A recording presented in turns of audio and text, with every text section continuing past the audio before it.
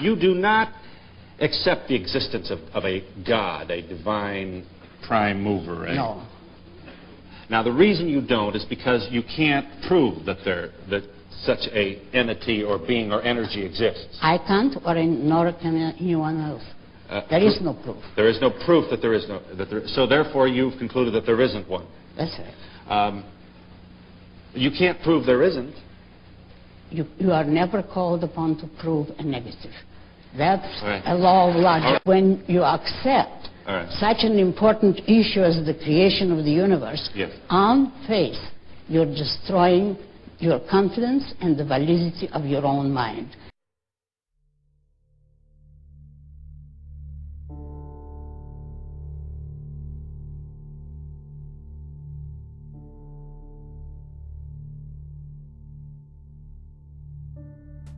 Ayn Rand was born Elisa Zinovievna Rosenbaum on February 2, 1905 in St. Petersburg, Russia. From a young age, she showed great intellect, writing screenplays at the age of 8 and novels at the age of 10, even taking an interest in political debates as early as age 12. At age 16, she enrolled in Petrograd State University, where she was introduced to the writings of Aristotle, Plato, and Friedrich Nietzsche.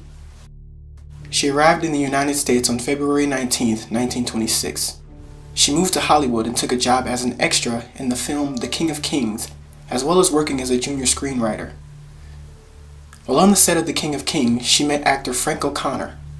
They got married on April 15, 1929, and she became a permanent U.S. citizen later that year.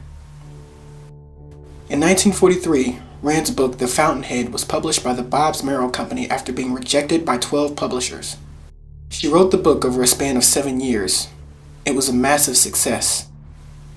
In 1957, Random House released Rand's last and most successful novel, Atlas Shrugged. Rand described the novel as the role of the mind in man's existence, and, as a corollary, the demonstration of a new moral philosophy, the morality of rational self-interest.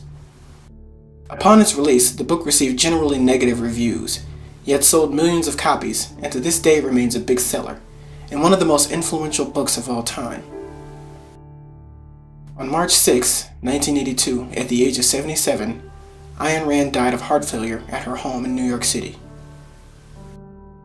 To this day, Ayn Rand remains one of the most divisive people to ever live, with admiration and support from millions to outright condemnation from others. I think I can speak for everyone out there advocating following the advice of a 50-year-old novel set in an America that never existed. That when millions are losing jobs, losing homes, and losing hope, there is nothing more important than putting yourself first. Certain writers that just had this vision of the future. It seems like, you know, this out-of-control, no bounds government, I don't care if it's Orwell's 84 or Taylor Caldwell is a favorite author of mine, or Atlas Shrugged, they got it. They understood what could happen. Her novel, Atlas Shrugged, led her to develop the philosophy of objectivism, which advocates the virtues of rational self-interest, capitalism, and reason. But you say everybody is enslaved to everybody, yet this came about democratically, Ayn. Free people in a free country voted for this kind of government, wanted this kind of legislation. Do you object to the democratic process? I object to the idea that people have the right to vote on everything. The traditional American system was a system based on the idea that majority will prevailed only in public or political affairs, and that it was limited by inalienable individual rights. Therefore, I do not believe that a majority can vote a man's life or property or freedom away from him. And therefore, I do not believe that if a majority votes on any issue, that this makes the issue right. Even though Rand was an atheist who rejected religion, she has heavily influenced conservatives and libertarians alike, such as Paul Ryan and Rand Paul. Her likeness and message can still be seen in protests today throughout the country. She was a staunch supporter of abortion and opposed war and military draft, but she also referred to homosexuality as immoral and disgusting, referred to the Israeli-Palestine conflict as civilized men fighting savages, and these comments she made on Native Americans. I do not think that they have any right to live in a country merely because they were born here and acted and lived like savages. She is looked at with admiration and disdain, a hero and a villain.